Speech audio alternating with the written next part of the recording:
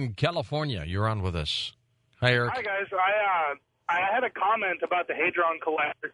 I can't believe all of these reports that say it's going to destroy the planet. I mean, every time we make a major scientific leap, they say it's going to kill us. You know, you guys were talking about the atom bomb blowing up the atmosphere. Well, if you go back farther than that, when the steam train first exceeded 40 miles an hour, there were very respected scientists that cited very real calculations that said that if you went faster than a horse could run, the flesh would melt off your bone. So I have trouble believing that these scientists actually know anything. It's like doctors. They call it practicing medicine for a reason. Yeah, but the point is that George was arguing before, if you have a very tiny probability that something awful is going to happen, do you pull the trigger?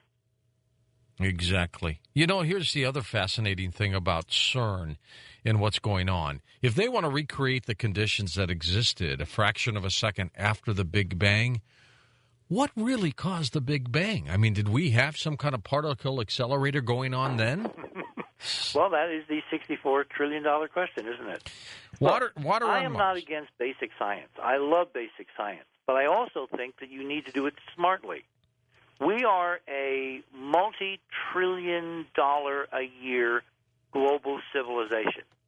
The other day I saw a calculation between the United States and Europe versus Russia in terms of who can swing the weight around. Right. Currently, the annual GNP of Russia is now about $2 trillion.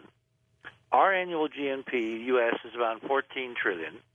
Europe is another 14 or 15, so it's around $30 trillion to $2 trillion in terms of monetary advantage we have over Russia.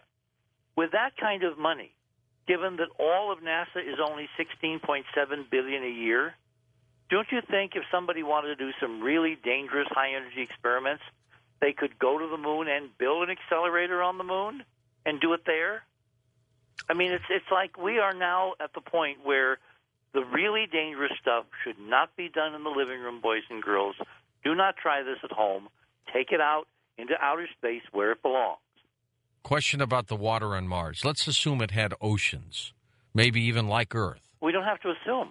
Well, I mean, We know really there were deep. oceans. Okay, but where did the water go? I mean, some of it probably went down deep. Well, Where'd the rest go? Remember, in Tom's model, Tom Van Flandern and my model, Mars, which we have proven to our satisfaction and published, on the web, the Water on Mars paper, which is available on Enterprise.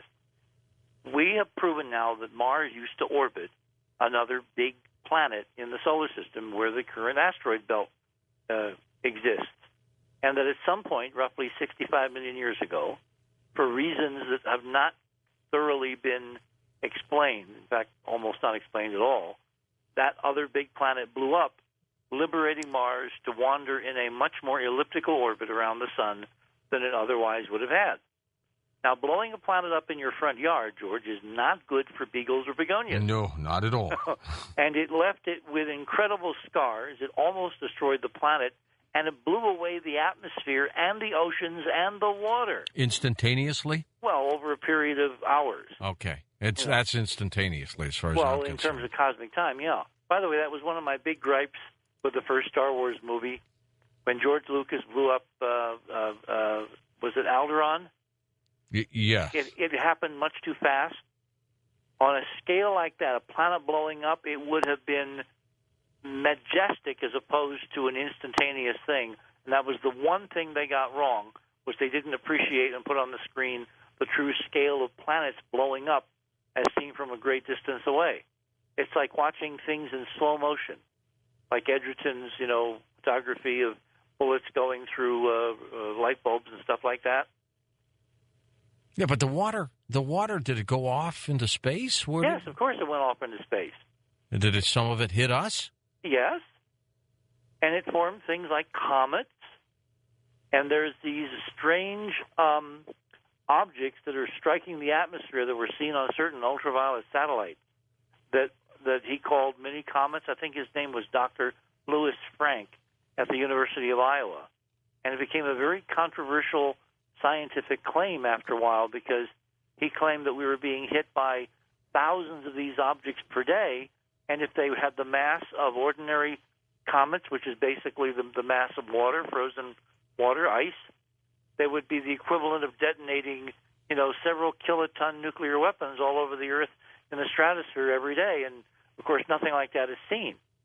Well, the reason is that the water is in the form of ice crystals of very low density, which makes these splotches on the photographs, but doesn't have any real mass, and the water, of course, is part of the oceans of the planet that blew up, and Mars. Let's go to Deborah in Wisconsin. You're on with Richard Hoagland. Deborah, hey.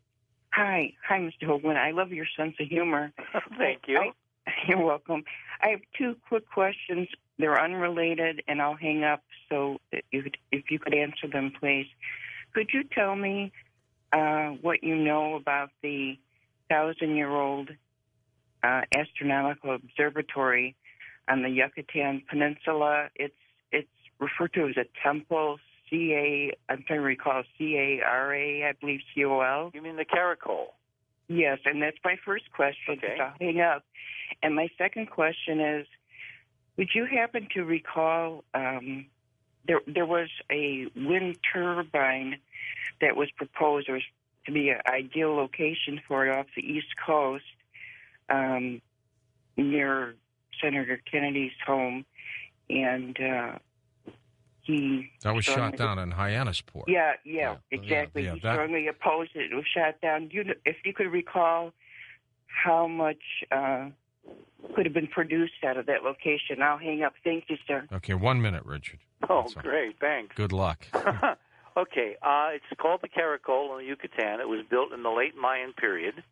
It was not an observatory with a telescope like we have. It was a building that looked remarkably like an observatory with slits in the walls, and they measured the alignments of celestial objects. And, of course, we now know why alignments, angular difference between two objects like Venus and the moon, is important because it modulates the background physics, and the Mayans knew about the physics. Even if they didn't know it was a physics, they knew that something having to do with time and astronomical observations was dependent on, basically determined the very lives they were leading, that they were marking time to observe.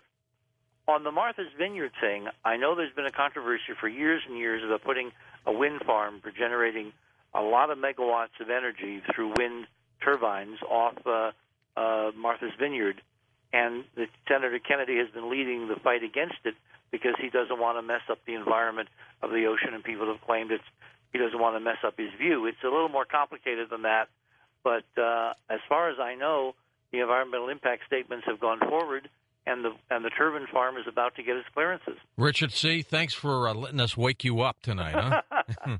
Anytime, George. All right, my friend. That's Richard C. Hoagland. I'll be back in a moment with Sound Off Open Lines on Coast to Coast AM.